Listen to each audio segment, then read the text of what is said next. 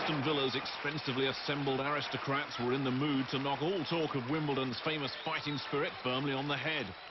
And in the early stages, they gave the South Londoners the runaround. Dalian Atkinson, Dean Saunders and Ray Houghton with well-timed, penetrative runs, causing problems for John Scales and the rest of the home side's back line. Hans Sagers working overtime in the Wimbledon goal and riding his luck.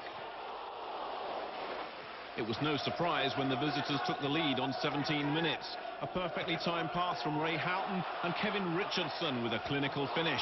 No chance this time for Sagers. And at that stage, it looked a question of how many Villa were going to win by. But that famed Wimbledon spirit doesn't evaporate easily. They soaked up the pressure and gradually got back into things. And 6 minutes before the break, they were level. Dean Holdsworth taking advantage of Robbie Earle's hard work for his first goal of the season. And that one didn't go down too well with the Villa manager. It was all Villa in the second half, but Dalian Atkinson wasted 3 good scoring chances. And Ray Houghton really should have hit the target with this effort. At the other end, Fashion Company were getting no change out of the excellent Paul McGrath. And just when it looked like the game was drifting, it came alive in the unlikeliest manner. 8 minutes left, Steve Staunton with the corner, and Villa back in front. Paul McGrath was credited with the final touch, but a closer examination suggests a Wimbledon boot. But there was no argument about who was to blame.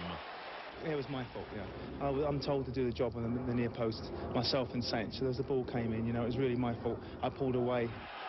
That goal would have finished many teams, but 3 minutes later, the big man made amends with his 3rd goal in as many games. It was the same old story. Wimbledon at their most dangerous when they're down. That's when you know we're going to come back. You get the whiplash. You know it's always going to come. The cobra. We're going to come back again. And we've always done that. Chelsea, we've done that. You know, we go to Sheffield United on Tuesday. If we go 1 down, we'll come again. I mean, preferably, it's nice not to go 1 down. But if you have to go 1 down, then you know we're going to come back. We've got the armour, and Jones is not playing yet. We haven't even unleashed the madman on him.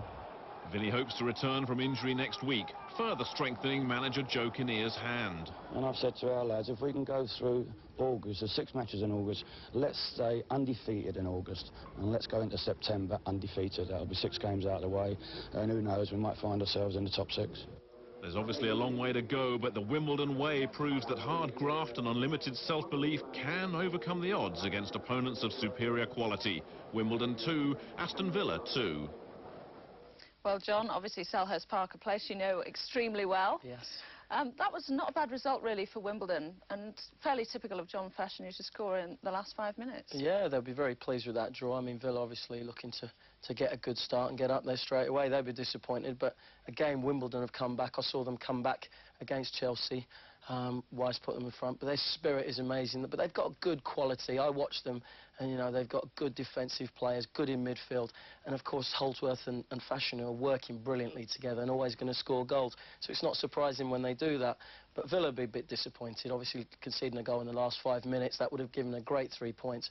But now on to United, and I think they've got good confidence, and that would be a great match for them. That'd be a cracker, and I'm going for a draw there. But Villa, I think, will be back.